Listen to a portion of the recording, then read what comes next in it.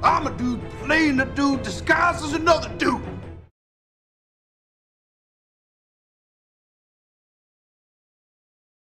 Hello collectors, welcome to the Discount Action Figure Dude. Of course, I am your host, Christopher. As you can see, we are hanging out with some members of the House of L, some members of the McFarlane Toys House of L. Why would we be hanging out with members of the House of L? Because we are going to be taking a look at a member of the House of L in the McFarlane 2-pack of Batman Beyond and Justice Lord Superman. Full disclosure, I don't care about Batman Beyond. I bought this for Justice Lord Superman. I really don't care about Batman Beyond. But he's in here, and we're going to open him and take a look at him too. But we're here for Justice Lord Superman. Excited to get this. But with no further ado, let's cut these dudes open. As I cut this open and we look into this package, and many people have said this in regards to Mr. McFarlane and his figures, this is actually a very nice backdrop, Todd. However, I have to destroy this backdrop to get to my cherished trading cards and my stands, which, you know, I don't have any of. Yeah, Todd McFarlane really wakes up and starts his day by seeing what the Discount Action Figure Dude has to say about things, but it's a really nice backdrop. I hate that I have to ruin it. And also, this is a well-packaged thing. This is nice. I'm looking forward to this. It doesn't make my affinity to Batman Beyond any stronger, but yeah, I like this. But let's continue cutting this sucker open. And here goes Terry and Cal out of the box, both looking really good. And even though I don't have an affinity towards Batman Beyond, and if Todd were to ask me personally, I would have done a 2-pack consisting only of Justice Lords, maybe Justice Lord's Wonder Woman, the one who wears pants. And we know that Todd loves him some Batman, maybe some Justice Lord's Batman. But that being said, Terry over here does look good. They have all of their accessories, with their trading cards, stands, a couple of hands to both of them. Batman has some fancy batarangs. We absolutely positively have to file these beautiful cards just the proper way, like we always do. And man, these look good. Let's take a closer look at Justice Lord Superman and Batman Beyond.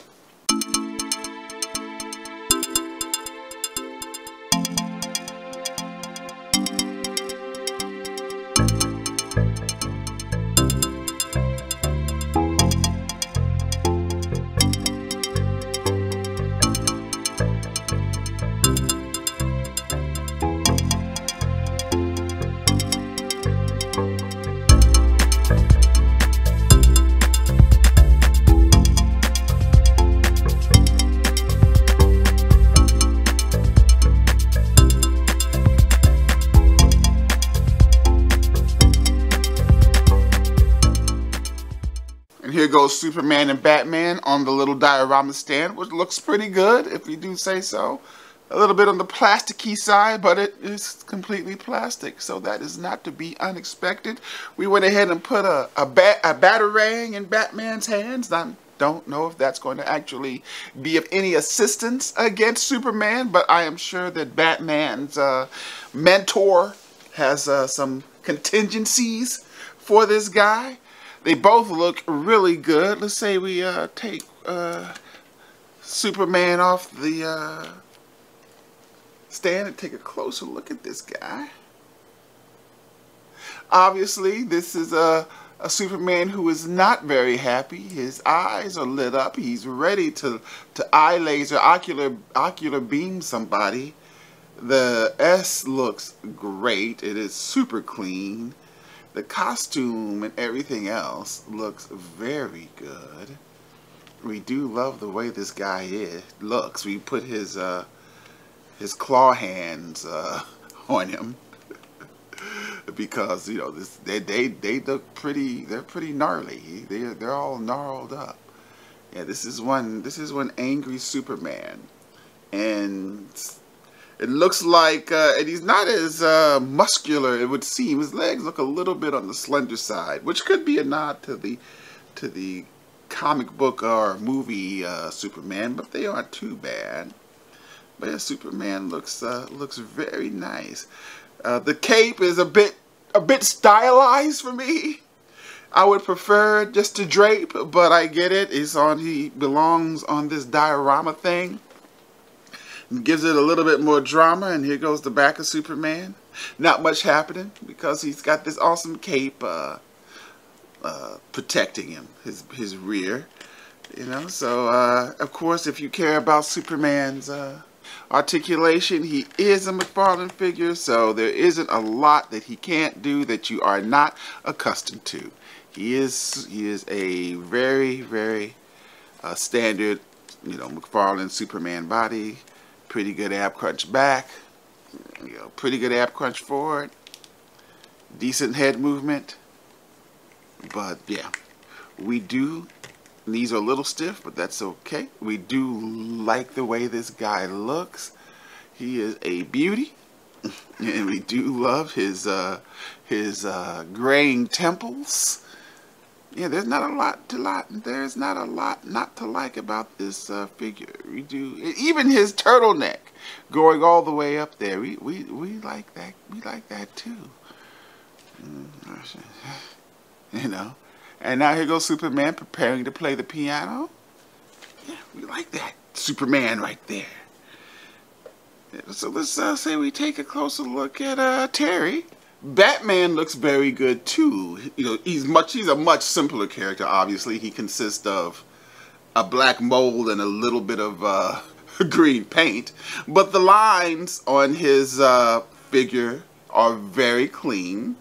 One would have thought that maybe the lines could have continued through the knee pads, but they don't, so we're not going to worry about it. But otherwise, he looks very good. Also, you know, if they wanted to, I do believe there is some decoration on his belt buckle they could have included. The only question that I have, and I could be wrong here, is that there's nothing back here. There's nothing happening back here in the back of Batman. I mean, nothing. I mean, absolutely nothing. So, this could be comic accurate for all I know. But I would think that there'd be, I don't know, something going on back there. A little paint, you know, just a little sculpt, a little something. But it's pretty plain.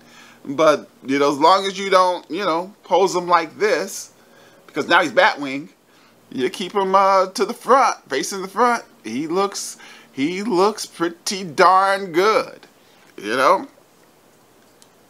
And of course, we do like his articulated wings. They work very well.